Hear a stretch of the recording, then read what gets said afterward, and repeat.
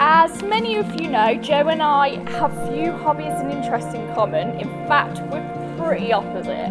But who needs stuff in common? Opposites attract, apart from having a name, which is sort of similar. But more importantly, we have the same life goals, the same priorities, same attitudes to people, money and work, and the same sense of what's right and wrong in life. I'd say that we're soulmates, and over the last 8 years I feel that we've grown from young adults into parents together, and that we've shaped each other into being better people. Without getting too soppy, Joey, you're a fantastic father to Jessie, and I'm sure you're going to be a fantastic husband too. So if we could raise our glasses if you've got any drink left. A toast to my wonderful husband, Joe.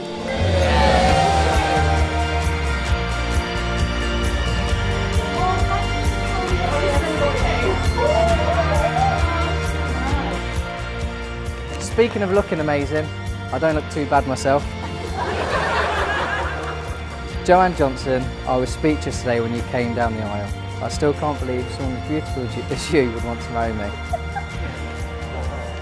Every day I wake up and think how lucky I am to have you and baby Jess. I may not always show my appreciation all the time, but you both mean the world to me. So for a few stats, we've been together for 8 years.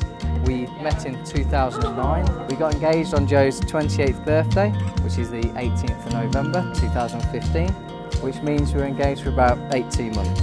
We've been planning for approximately 545 days, which is 13,080 hours, to which Joe's been talking about the wedding for about 13,000 hours.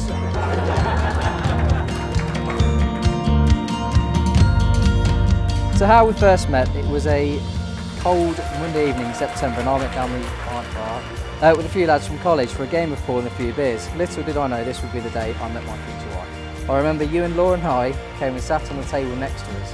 I literally couldn't take my eyes off you. I thought this beautiful girl, she wouldn't like a ginger-haired Ed Sheeran look-alike with blonde highlights in his hair. Though I've got to confess, I was a bit unsure when I heard you say to Laura, and I quote, "I'm going to the toilet, I hope you've got a drink off them by the time I've got back." In the end, I didn't pick up the courage to go and talk to you, and I never bought you that drink. The following week, I returned, but unfortunately, you weren't there. But I went back the third week, and my luck was in. I spotted you from across the bar, and as a quite shy lad, I didn't dare go up to you, instead just continued to stare at you all night. After about an hour and a half of staring at Joe, in typical Joe style, she marched across and said, "Are you going to come in here for 2 weeks and stare at me or actually talk to me?" To which my reply was, I don't know. So Joe swiftly turned around and said, "Well, in that case then," and walked off. Needless to say, I plucked up the courage to start a conversation with Joe, and she was absolutely amazed to discover that we were both called Joe, which strangely enough seemed to spark off a special relationship, and we swapped numbers. Through the past 8 years, we've been on, off again, on again, but I couldn't be happier to call you Mrs. Joanne Johnson.